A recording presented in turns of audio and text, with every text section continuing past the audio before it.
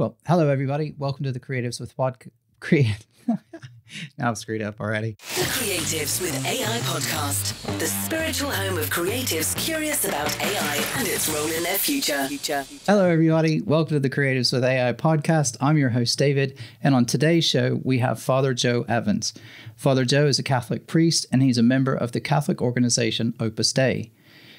Father Joe was born in London, studied French and Portuguese at King's College, and later did a doctorate in biblical theology at the University of Navarre in Spain. He's also a writer, journalist, and communicator in various forms of media, and is co-founder and editorial director of the online magazine Adama Media, and lead coordinator of the Catholic podcast series 10 Minutes with Jesus. I've been really excited to have a priest on, and someone from the spiritual community to come and talk about AI and how I think AI and morals and everything fits into that. So I'm really excited to talk to Father Joe. So Father Joe, welcome to the show.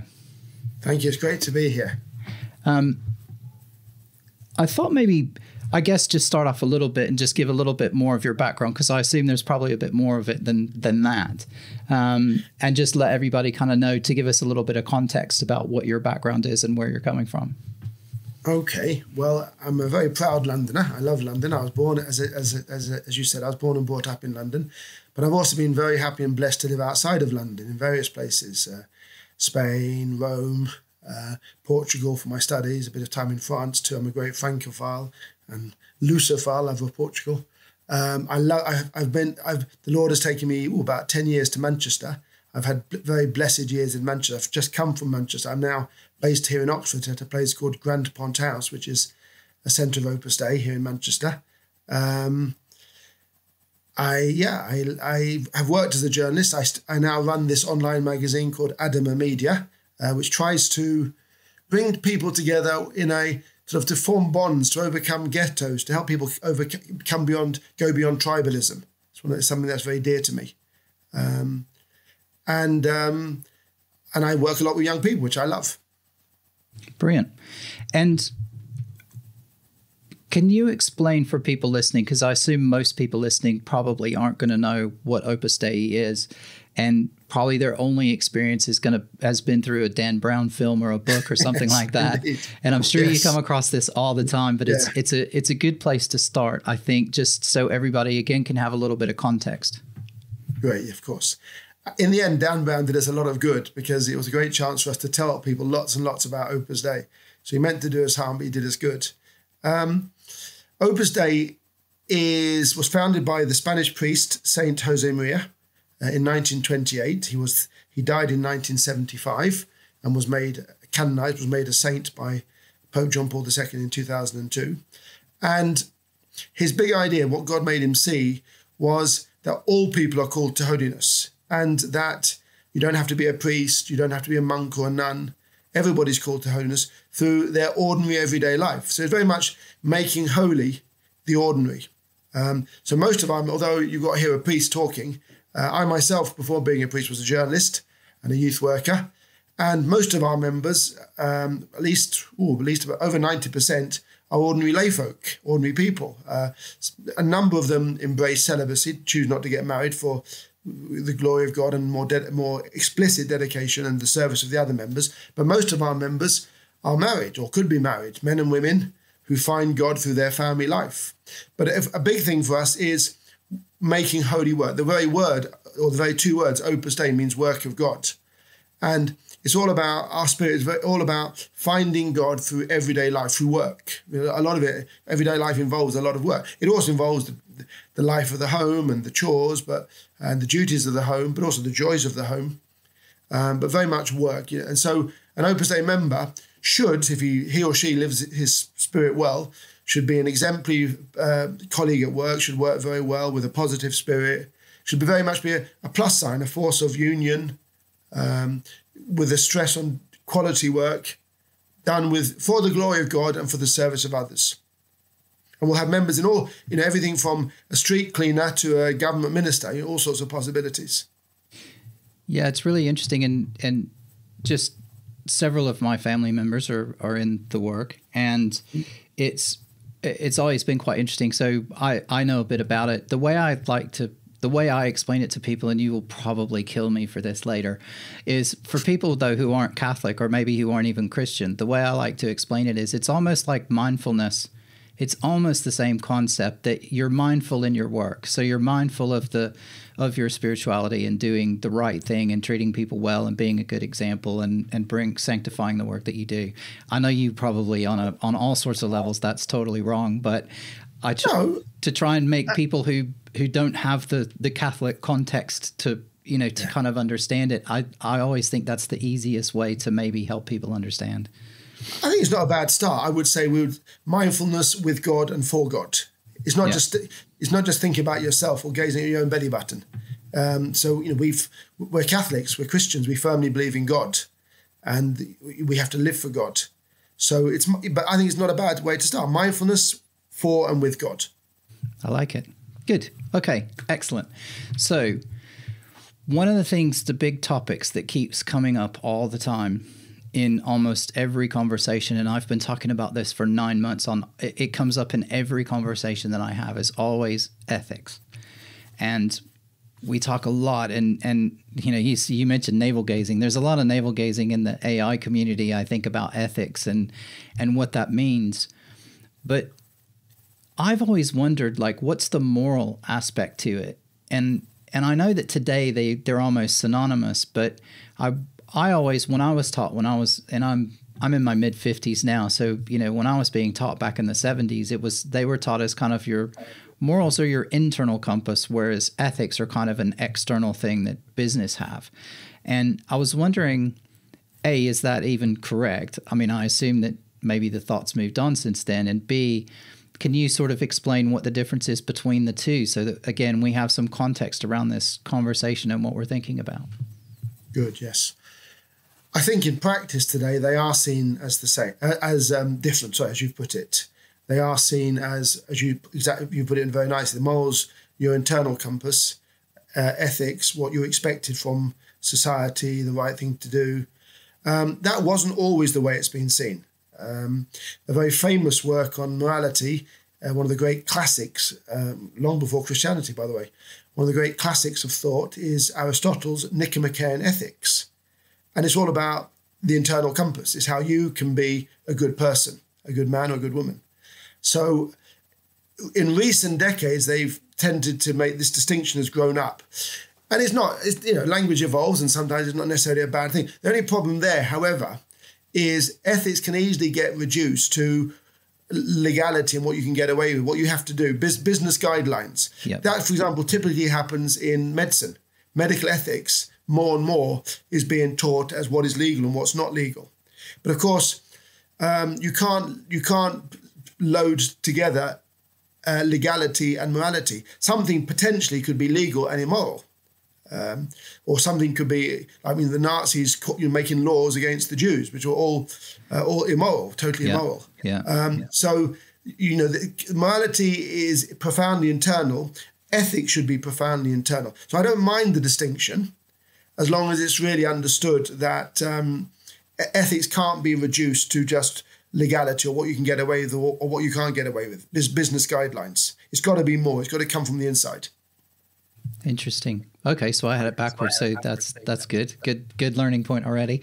And so the other, I think, wrinkle that we talk about a lot or my question that I always have is, and maybe the term natural law is going to come out here. Good term. But I think there is a concept that there's like this natural law, which I think almost every religion in the world agrees on a few core principles. You don't kill people, treat people like you want to be treated. I think there's some very core tenets that everybody agrees on. And then what happens is you get all the details around the edges, and it's all the what you can eat and what you can say and who you can talk to and when you need to do this and when you need to do that have divided everybody. But I guess what I'm getting at is that when you get into the ethics discussion, particularly around technology and in the workplace, you start getting people who have different views about what should be done here, or who should be done, how something should be done. And I'm curious to know what you think about how you start to bring all that together, because we can end up in a situation where we've got some AI that's built in the Far East, where they may have a very different set of ethics that they live by, or societal ethics maybe. And then we've got the West, and we've got Silicon Valley, which has a whole another set of its own ethics that lives just in California. And I'm wondering, do you have any thoughts on how you think we might be able to pull all that together? Yes, natural law. I recommend C.S. Lewis's The Abolition of Man. He talks about this quite interesting. And he makes the point there that you get in different forms of culture, there's always been some sort of sense of fundamental moral, ethical values. In Judaism, it's expressed mainly in the Torah, the first the 5 books of the Bible, according to the Christian view. In the Chinese culture, it's the Tao. There's basic rights and wrongs that either have to be done or avoided. And it's true, one can get into, I remember as a university student, you get into heated arguments. There is a moral law, there isn't a moral law, there isn't a law. But I think fundamentally people eventually agree on something. It's wrong to take innocent life. Of course, what is innocent life? What's not innocent life? But still, it's wrong to take innocent life. You shouldn't steal other people's property. It's unfair to commit adultery. There's all sorts. Eventually, somewhere you can agree on some basic moral principles. And likewise, I think we can agree on some basic moral principles for the regulation of AI. The devil's in the detail, but we do all the time agree on principles. I mean, a child say, it's not fair. A child, without realizing it, it's in our guts, it's in our instinct. The child is calling to some basic principle of justice. And at least I think we could sort of pinpoint some basic principles of justice, treating people properly. I think we can do that much. And I think we need to do that much. Otherwise, we're going to have big problems. And you're right. I mean, we do have an international human rights agreement that I think every country in the world has signed up to. Exactly. The society functions on the basis of some accepted ethical moral principles. So how do we build on that? How do we build on that in what sense? For AI or in general? Well, I mean, in a world where we're getting in a situation where, I mean, where the technology is heading now is that anybody can create their own small AI tool to do whatever they want it to do.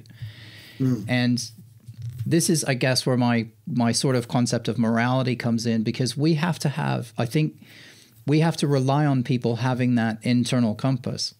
Yes. And some people don't, or some people have a different one than we have. Like your moral compass is probably different than mine versus my wife versus someone I meet on the street. It may not be wildly different, but it's going to be slightly different. But some people's are wildly different.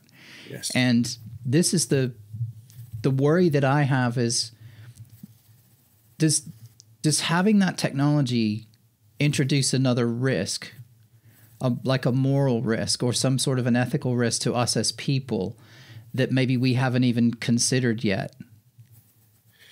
Yes, but only because of the power of the technology. I mean, I think we have to begin with the principle that AI is good. I, as a Catholic, a priest, would see AI as a great gift from God, a great expression of human creativity and intelligence. So I think let's not start with sort of apocalyptic negative vision. I think it'd be wrong. And I would say, although we perhaps slipped up slightly with Galileo, the church, I think, has quite a good record in promoting science, and precisely science developed within the Western world, really. So it's interesting that, because there is a sense that there is, God is intelligent, God is logical, and there's a logic that can be discovered. So I think we need to have a positive vision towards science, towards technology. However, the particular difficulty here, or the danger, is, of course, this new technology is especially powerful. That's the problem. Yeah. There have been technologies in the past which have been less powerful and therefore less worrying. This is particularly powerful, and anybody who has a bit of knowledge can do a lot of harm. And that's why I think what we need to do is invest ever more in ethical formation. That's what we've got to do. I think governments, the industry has to work together. I think it's sometimes people see the AI industry as the baddies. We've got to keep them under control. These are the danger. No, it's very interesting. There was a recent meeting I'm thinking about the COP meeting, okay, and in the early December, end of November, early December, and it was interesting that it was quite controversial in the sense that some of the fossil fuel people were involved, and this caused a lot of stir. But I think it was a good idea because you've got to work together with everybody. And likewise, I think if we're going to form ethical principles and guidelines, I think those outside the AI world mustn't see the AI world as enemies. The AI world mustn't themselves see themselves as sort of, we're not understood. Or saviors. Nobody likes us. Or saviors. Or saviors, exactly. And I think let's work together.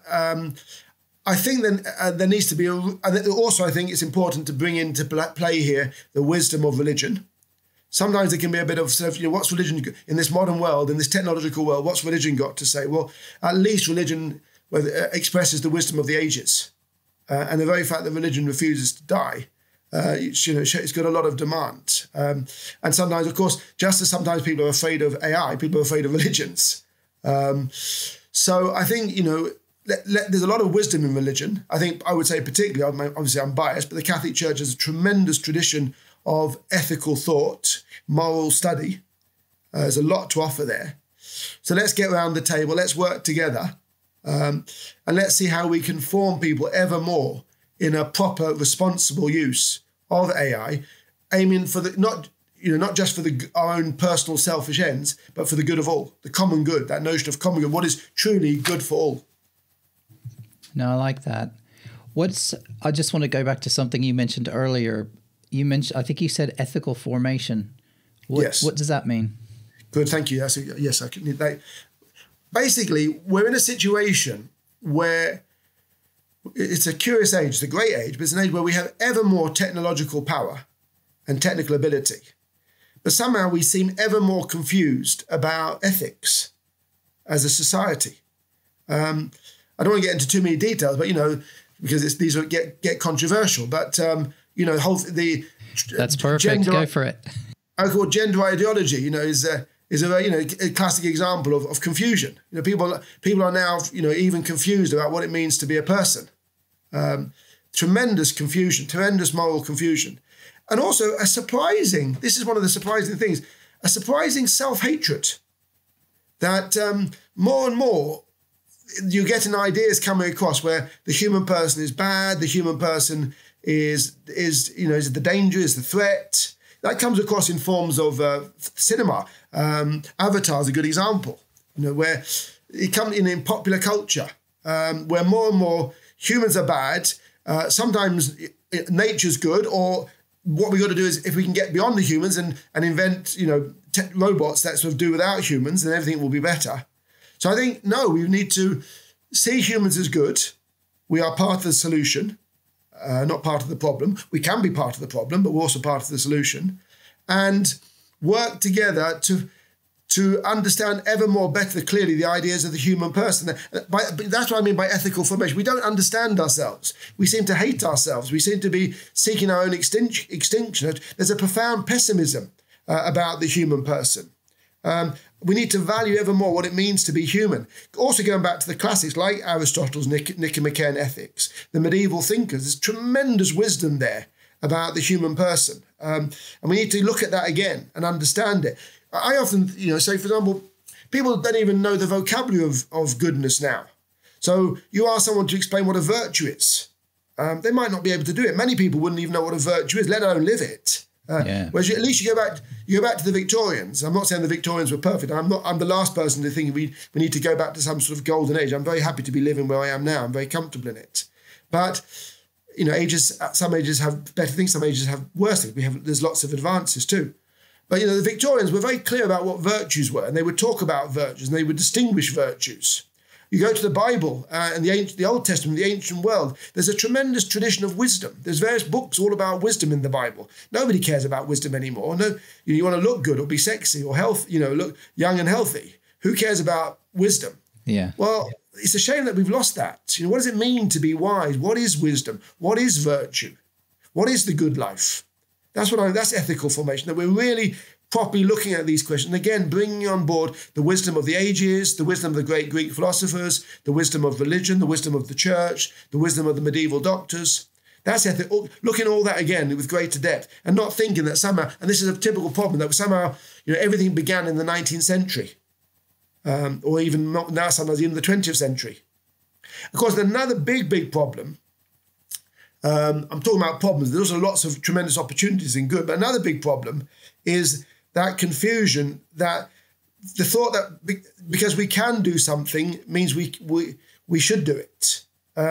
And there's a loss of self-control. There's a loss of recognizing our limits. We need to control ourselves. That's part of ethical responsibility. Again, that's the danger. We have ever more technical ability, but nevertheless, ethical knowledge. So learning, what does it mean? Learning to control ourselves. That's a big problem of our age. Pope Francis talks about that, particularly in the aspect of consumerism. He talks of a feverish consumerism, which is harming the planet. So it's interesting how Pope Francis brings together two very interesting aspects. One is concern for the environment, and another thing what he calls, it's a bit of a technical term, but once you explain it, it makes a lot of sense. What he calls a technocratic paradigm.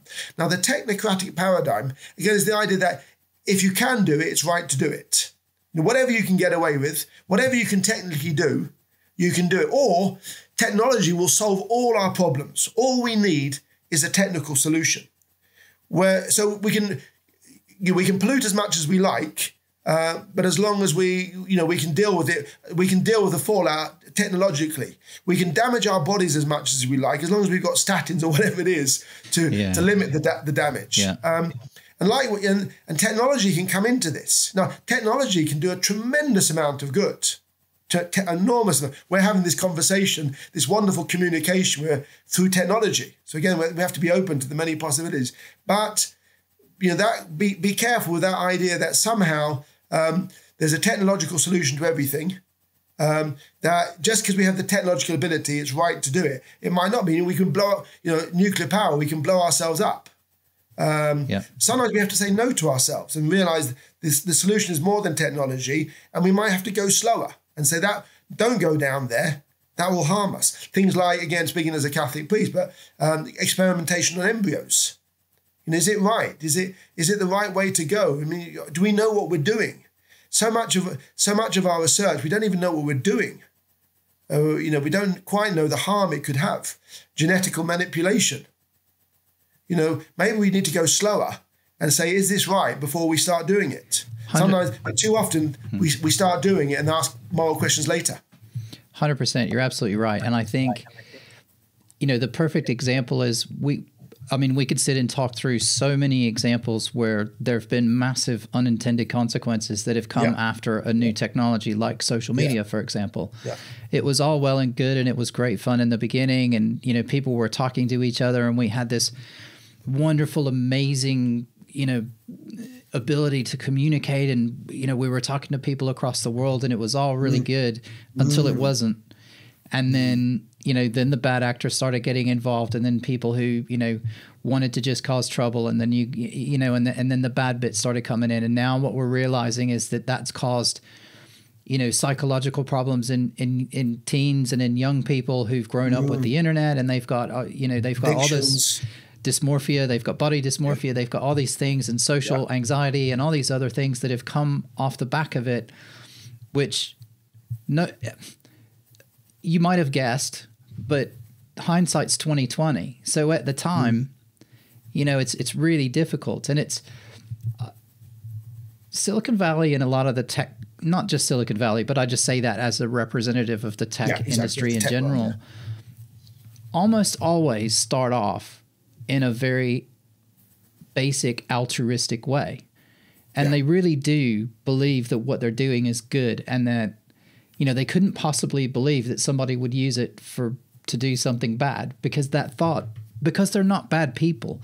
And they genuinely, that thought doesn't even really enter their head until you start to really push back on them and say, but what about this? And they go, but no one would do that.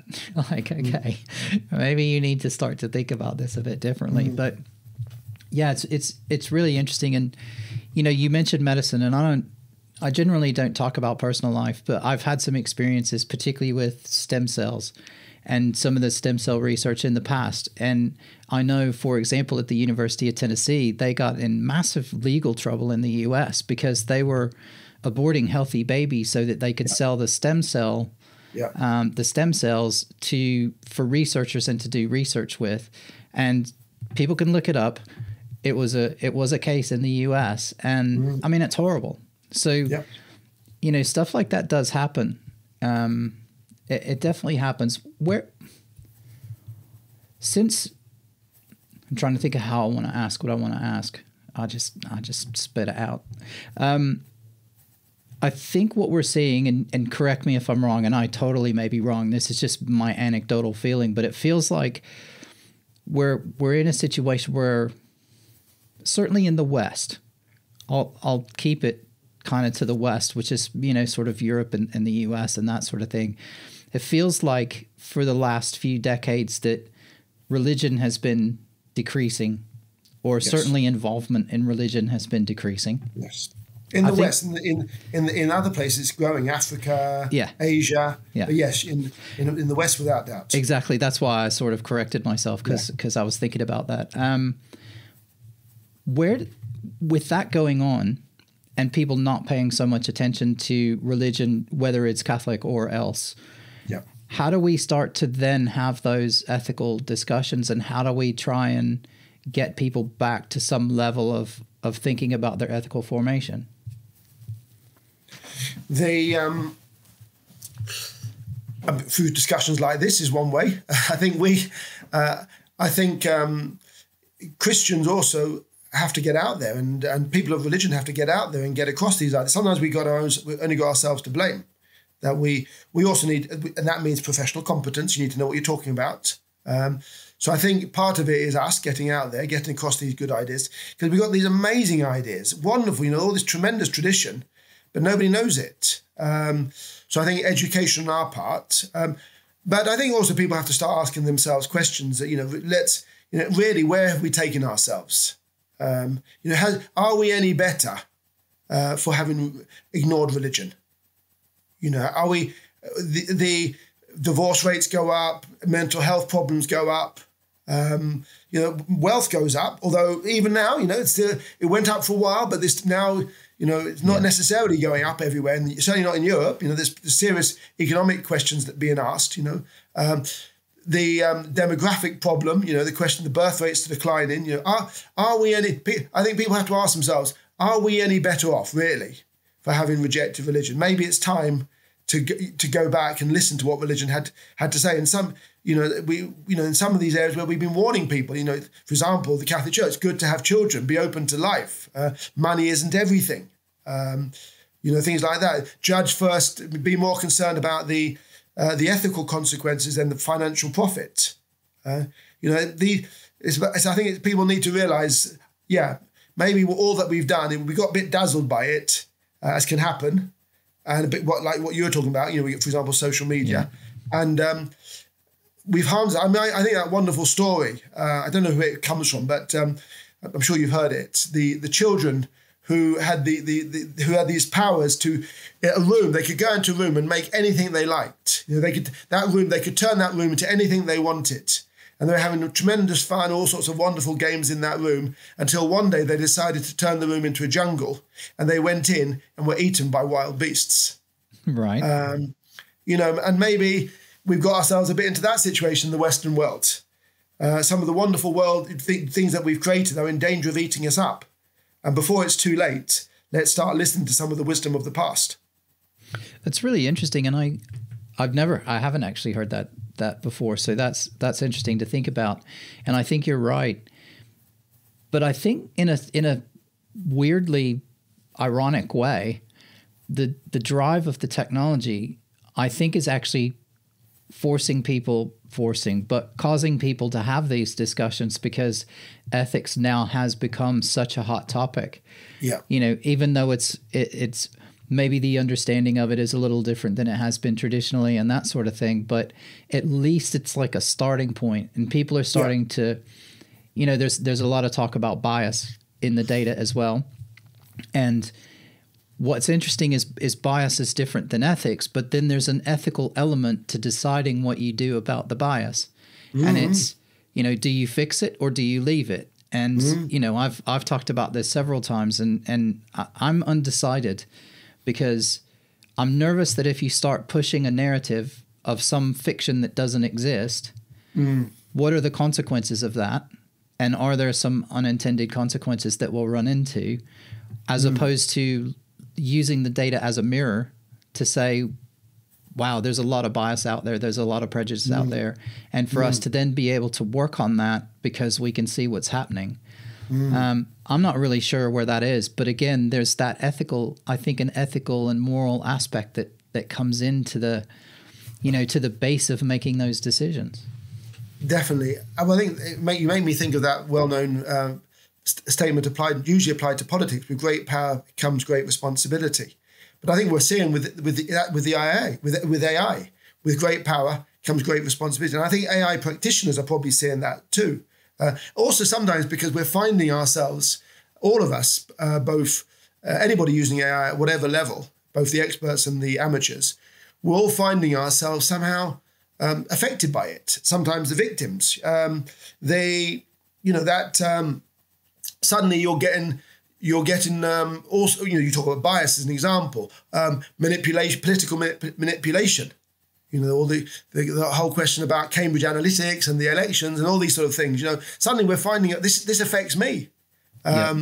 So, or you know, then real threats in the world. So vigilance. You know, there were, for example, China. The whole thing of social credit. You know, there's a system in China where you know they've got you completely monitored. And anything you do wrong, you lose a bit of credit, and that can affect your life. It can affect your ability to travel. It can become a form of, sort of prison, really. Monitoring, you know, wherever we go, there are cameras. We're in danger of living in ever smaller worlds because of echo chambers. That the algorithms work out what we're interested in, and that comes up on our feed. So I think we're finding, all of us are finding again and again, this affects me, and I think possibly this could be a wake-up call. Also recognizing, you know, particularly on the internet and social media, there's a lot of good out there, but there's also a lot of rubbish, a lot of crazy things out there. And we're seeing that. And hopefully this will lead people to ask, as you say, ethical questions. You know, there are dangers here. There's a lot of good opportunities, but there are dangers. I do need to think more ethically. Yeah.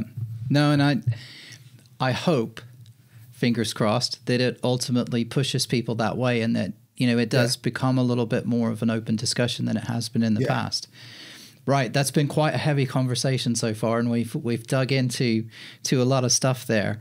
I want to slightly change a little bit and ask, have you ever used AI, or do you use AI yourself? Well, it depends what you mean by AI. I haven't yet got to chat GPT. Right.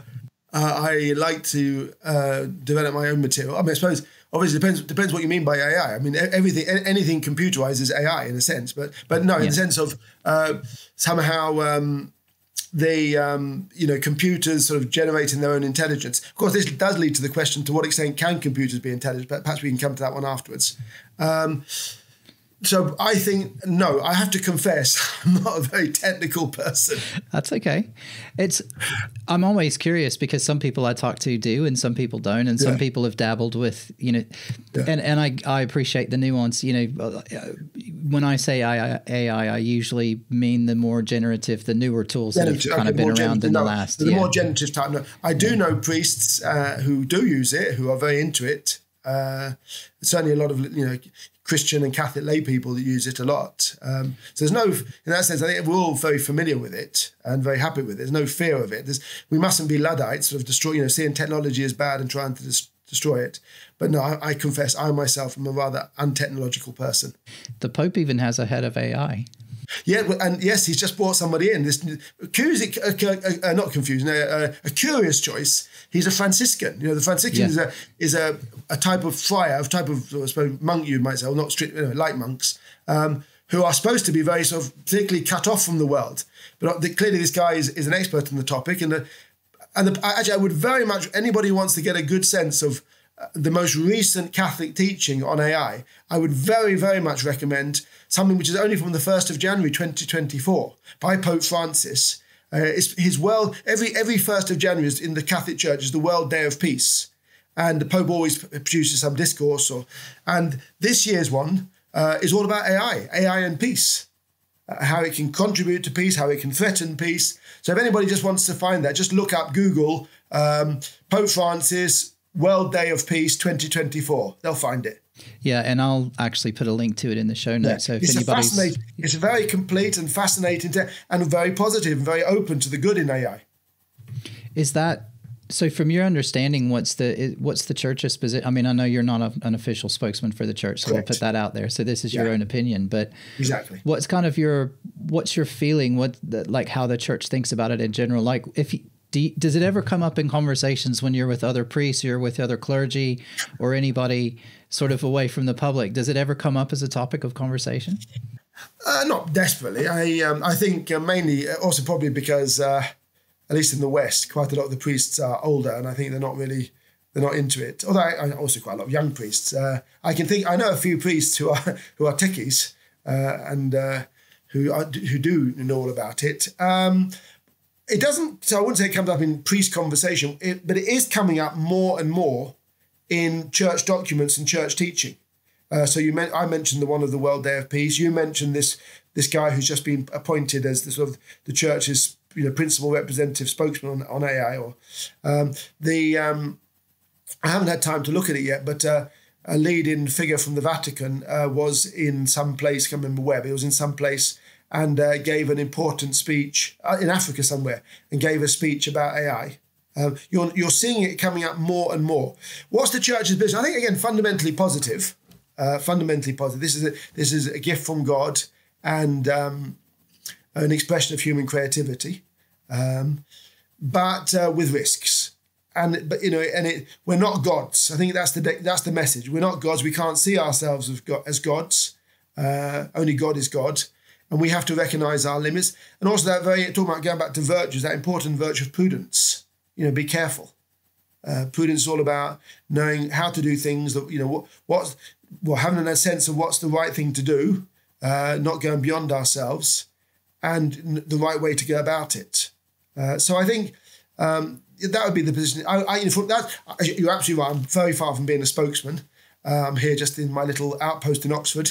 But from what I'm seeing, I am definitely seeing more and more teaching by the church on the question, and pointing to its positive, but recognising the dangers.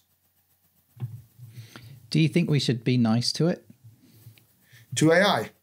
Yes, we should be nice to everybody. But also I think, again, what I said earlier, bring AI people into the discussion. They're not the devil incarnate. They're not, it's a great thing, and if to all the AI people listen to me now, I'd say, God bless you. Thank you for all you're doing. May God bless you for all you're doing.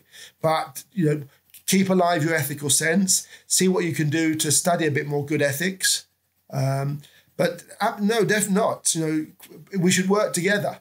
And this is a great gift and a great opportunity if we use it properly.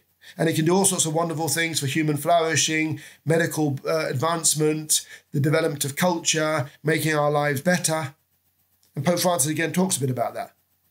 Yeah, there's some of the medical stuff I've talked about quite a lot in the past around the breast cancer research, and all that came out of Oxford as well. And that's where I went to an event a year ago now, I guess, where they were talking about that, and some of that stuff is really interesting. So you're absolutely right. There's tons of potential upside to it as well, and we need to be mindful of that. I'm glass half full kind of guy most of the time. Yeah, me anyway. Me too. And I think I tend to want to think the best of people, but then I see what people do, and I wonder sometimes. But AI is only as good as the ethical attitude of the person coding it. Or using it. Or using it, exactly, using or coding, you're absolutely right. So again, it comes back to ethical formation, helping people have a better sense of ethics, discussions. We've got to get back to a deeper understanding, a deeper study of the human person.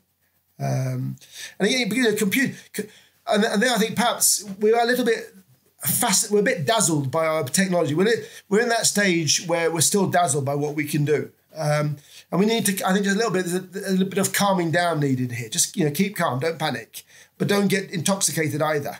And realize the limitations of computers. People think, one day, they will be able to, computers can't suffer. You can't punish a computer for wrongdoing. I mean, obviously you can turn it off and throw it away. But it doesn't care. But it's not, the computer doesn't know, the computer doesn't care. But we do. I think, again, let's fall more and more in love with the human person. I think sometimes, we men, we complain about women and women being whimsical and changing their mind. But actually, that's a marvelous expression of humanity. To be whimsical is a great, it has its faults and all that, but it shows tremendous subtlety. It shows tremendous, computers can't really be whimsical. No. We need to understand more and more, our ability for love, for concern, for empathy, vulnerability. It's good that we're vulnerable. It's good that we are weak. It's good that we need each other. Also, perhaps the importance of face-to-face relations. That could be, I think, something that we could all sort of work on more. How can we develop face-to-face relations? Pope Francis again says something very interesting. He says that the danger of relationships that you can turn off with the click of a button. And you can get bored of something, you turn it off, but you can't necessarily turn off your elderly granny, who's actually a wonderful person, but can be, because she's deaf or not very well, can be a bit tiresome. Of course, some people would like to do that through euthanasia. But that again it's a failure to engage with the real person in their dignity. So again, it's more and more appreciating the dignity of the human person and the value of interpersonal relations. Yeah. That's a whole different topic. Yeah. It's an important topic, and it's linked to AI. But something interesting there were a couple of things in there, but one of them in particular, you talked about, you can just turn it off and it doesn't have that kind of fear. And what's really interesting is that there's a show on Netflix that I've talked about a couple of times, and it talks about AI, and it gives an example of AI in combat. And they basically taught AI to fly a fighter jet, and then they put it in competition with a real human pilot. And I won't go through all the detail, but what's relevant to what you were saying and reinforces your point is that, it took out the human pilot. Spoiler alert, it took out the human pilot in like 2 minutes every time. It will always win. AI will always win. But the reason the pilot thought it was really interesting, because he said what it does is it does a move that a human would never do, which is fly directly at the other plane. So they never, if there's a dogfight, which is, I never really thought about it, but if they're in a dogfight, they never fly straight at each other, because you can both shoot each other immediately. So they always attack from the side or from the back. And the AI worked out very quickly that the human pilots didn't like to do that, and that was a winning strategy. So it literally just went straight for them every time. Yeah. And there is something to that self-preservation gene that even in a combat situation where it's life or death, there's still something you won't do because it's too risky. And the AI doesn't have that. Yeah. And that's what's going to be really, I think, potentially, it's going to be really, I don't want to say interesting, because in one sense it'll be interesting, but that's quite scary, that it doesn't have that limiting factor of, it cares if someone turns it off. Like, it doesn't matter. And I think that's an interesting wrinkle to it. Well, I think that's a fascinating point, and also I think that points to the dignity of the human person, that humanity is so precious that somehow, even in that most extreme situation of warfare, we want to preserve ourselves. We instinctively know there's something worth preserving, which a computer doesn't necessarily have. What is the value of something that doesn't know that it's worth preserving? What is the value of something that doesn't appreciate its own dignity? Well, and of course it doesn't appreciate its own dignity, because it's a lump of metal and cables when all is said and done. Yeah. Whereas you and I, human beings, we're not just a lump of flesh and wires or nerves. We're much more. Yeah. Yeah. I'm conscious of time. We're at sort of 45 minutes already. There is one thing I did want to come back to, though, that you mentioned. a few minutes ago, which was talking about intelligence. And I think you had something that you wanted to say around human intelligence versus the sort of machine intelligence. Did you have something you wanted to? I think simply to say, that there is that debate about whether, computers can be more intelligent than human beings. But I think we have to, my point was that intelligence is more than technical know-how. And we've got to appreciate that. You go back to your very good example. The AI quickly worked out that they can take the plane down by going straight for it. But it didn't quickly work out, or it didn't work out at all. That the value of human life, the value of that pilot's got children. That pilot's got a past and a present and a future. Even fear. Fear is a wonderful quality. I think again, we've got to sort of get back to, rather than sort of wanting to somehow get rid of humans in the name of technical efficiency. Again, efficiency is not everything.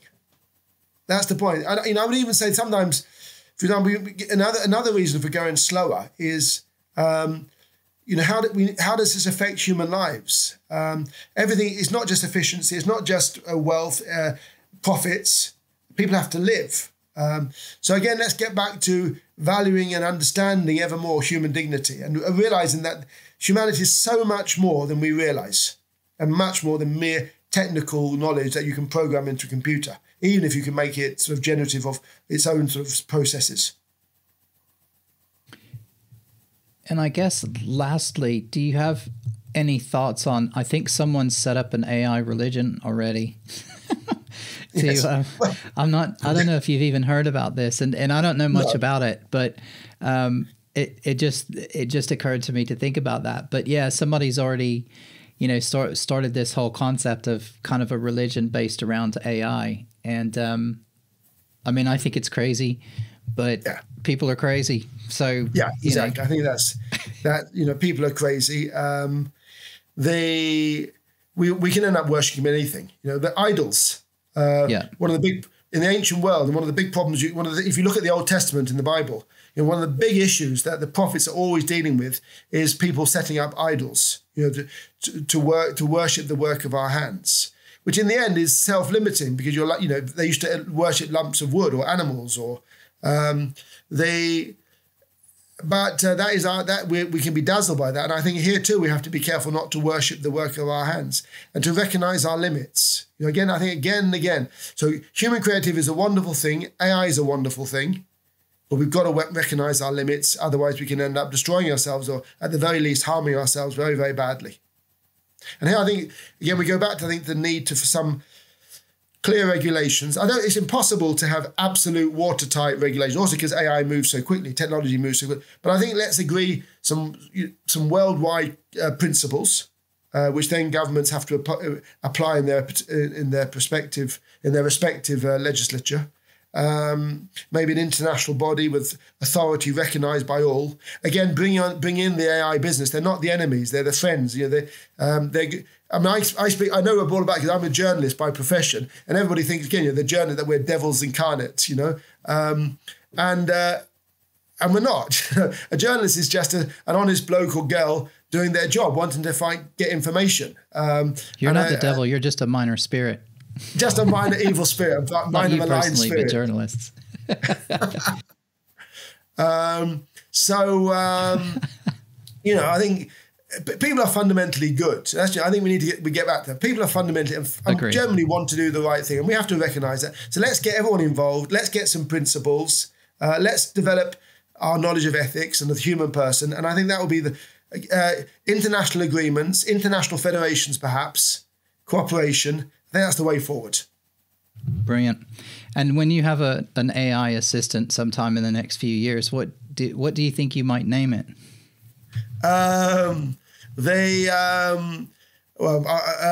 Probably because of my magazine Adama. I think I'd call him Adama, just because I've been so happy with Adama, and it's a lovely magazine. And so that's a great name. I have a friend named Adama, and she's a lovely human as well. So really? That's a great name. And do you know what Adama means? Adama means earth, soil. And that's the whole purpose. The idea of our magazine is Adam comes from Adama. The human person comes from the soil. So we want the magazine to be a space where the human person can flourish, can arise.